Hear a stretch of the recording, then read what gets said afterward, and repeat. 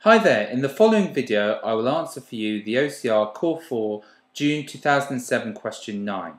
It's a question on vectors. I'm doing a series on vectors. So let's go straight on and see the question. It's question 9 here and it's for a total of 11 marks. So it's a nice way to end the paper actually. It says that lines L1, L2 and L3 have the following vector equations of their lines. Key points here.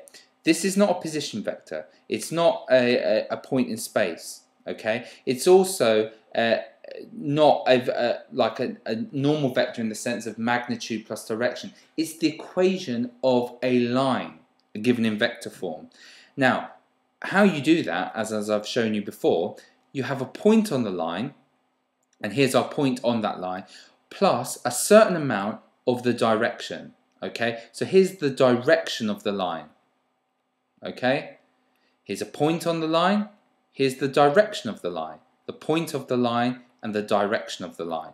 That uniquely defines, that can define any point on the line for us if we have a point and direction. Okay, so L1, L2 and L3 are given by these equations of the line. If we want to find the acute angle between L1 and L2 here, that's what we want to find. Well, all we're interested in is the directions of these. Now, let me just show you why that is. Let's take L1, okay? L1 is some point in space, this point in space, okay, from the origin. So here's the origin, let's say, is this point in space. I'm going to call that point L1, okay, and it's a certain direction. So it's a certain direction here. Okay, so you have to get yourself from 0 to there, and then you go along the direction. Okay, L2 is a certain point in space. I'm going to call that point in space L2 over here. Okay, so you've got to get yourself from O to L2, let's say, is there. Okay, and then a direction along there. So let's say the direction of this line is going like that. Okay, so here's the vector equation of this line and here's the vector equation of this line. If you want to work out the angle between the acute angle that the two lines meet at, all you're really interested in is the direction of that line and how it meets the direction of that line. Because wherever they end up meeting, they have the same angle between them.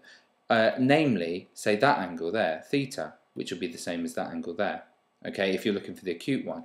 So all you're interested in is the direction vectors when you're trying to find the angle between two lines. You don't care about these initial position vectors, a point on the line, no interest to you. You just care about the direction vectors of the line. Okay, so that's the sort of theory behind it. I'm going to rub all this away.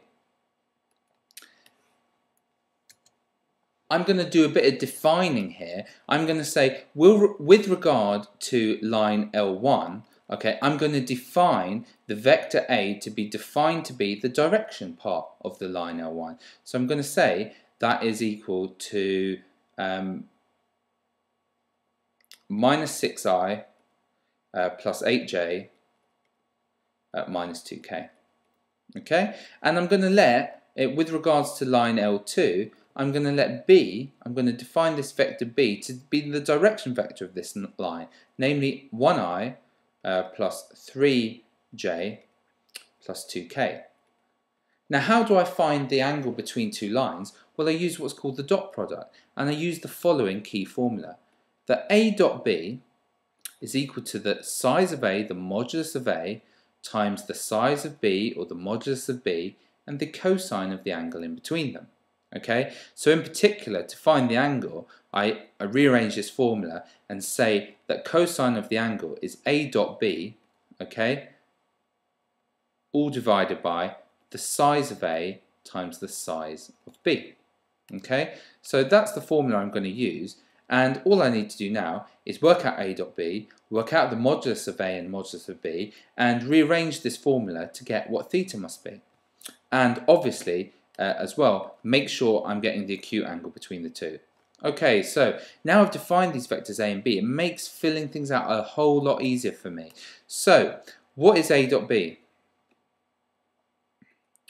What is minus 6 times 1, which is minus 6, 8 times 3, which is 24, and minus 2 times 2, which is minus 4. You add those together and you get 14. Okay, good. Well, what's the modulus of A? What's the size of vector A? Well, it's the square root, okay, of minus 6 squared, okay, plus 8 squared, plus minus 2 squared, okay, and you work that out, and it's the square root of 104. Okay, and you do the same thing with B. You work out the size of B, and it's the square root of 1 squared, plus 3 squared, plus 2 squared. Okay, 1 add 9, add 4, and it's going to be the square root of 14. Okay, so actually we're nearly there now. Let's just plug these into our formula. I'll change my colour of my pen here. Cosine theta is therefore equal to A dot B, which you said was 14, okay, divided by the modulus of A is the square root of 104, times the modulus of B is the square root of 14. Okay, type that in your calculator.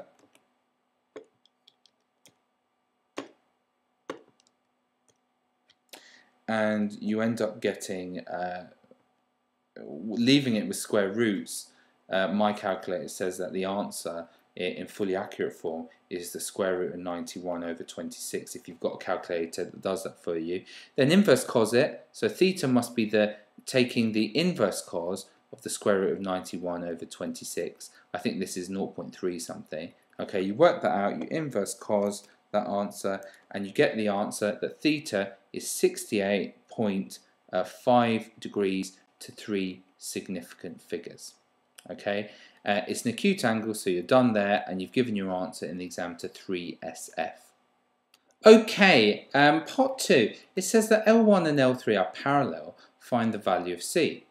Now, if two lines are parallel, that means their direction vectors are multiples of each other. Okay, so if we know that, well, we know that this vector must be a multiple of that vector there.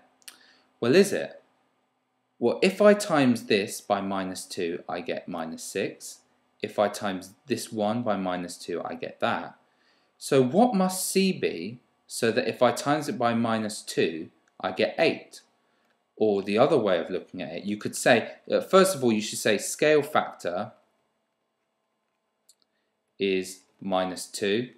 And then C must be equal to, therefore C is a number this time, sorry, C is simply 8 divided by minus 2, which is minus 4. If C is minus 4, this vector here, okay, this vector here will, if I multiply it by minus 2, I would get that vector, so they are then multiples of each other.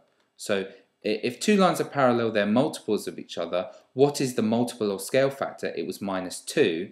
Knowing that I had to times all of this by minus 2 to get that, if I do that 8 divided by minus 2, I get that C must be minus 4. Okay, now for part 3, I'll use a different colour pen. It actually says, forget about what you did in part 2.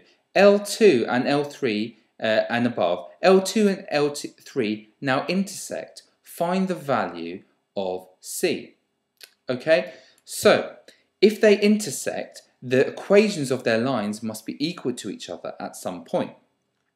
So with regards to L2, I'm just going to tidy up the equation of this line here. I'm going to call that line R2. Okay, I'm going to say it was 3i plus ti. So it's 3 plus ti. How many j's? It's minus 8 plus 3tj plus 3tj, and it's no k plus 2tk, so it's 2tk. I've just written that equation of the line in a more simple format for me. I'm going to do the same with line L3. It's 2i plus 3u, so it's 2 plus 3ui. It's 1 plus cuj, so 1 plus cuj, and it's 3 plus uk, so 3 plus uk. Okay, now why are we interested here in the whole line and not just the direction? In previous parts, the directions of the line were important to tell us the angles between the line. But if the two lines intersect, we need the whole equation of the line to make it equal to the other equation of the line where they intersect to find the values. Now, if L1 and L2 intersect, the i's must be the same, the j's must be the same, and the k's must be the same. So let's write out our equations from that. 3 plus t must equal 2 plus 3u. It must be. There's equation 1.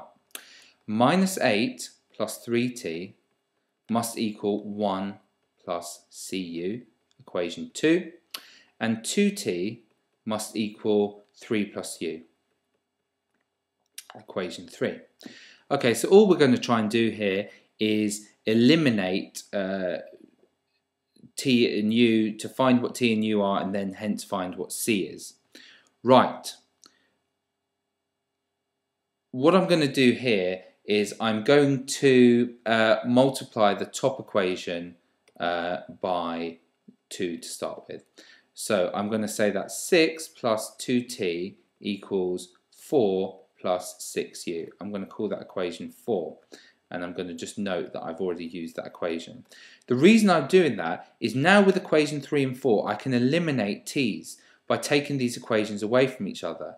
So if I do equation 4, subtract equation 3, 6 minus 0 is 6, and 2t minus 2t is nothing. So I just get 6 on this side, 4 minus 3 is 1, and 6u minus 1u is 5u. And then solving for u, subtract 1 and dividing by 5, I get that u must be 1. Okay? Now, I've used equations 1, 3 and 4 to get this. Let's plug it back into any of these equations to get what t must be. Putting it back into equation here, 2t must be 3 plus 1 is 4, so t must be 2. So if u is 1, t is 2. Okay, so then we can use that to work out what c must be. Okay, so then I would just then say in 2, we would have minus 8 plus 3 lots of 2 is equal to 1 plus c lots of u, well u is 1, okay?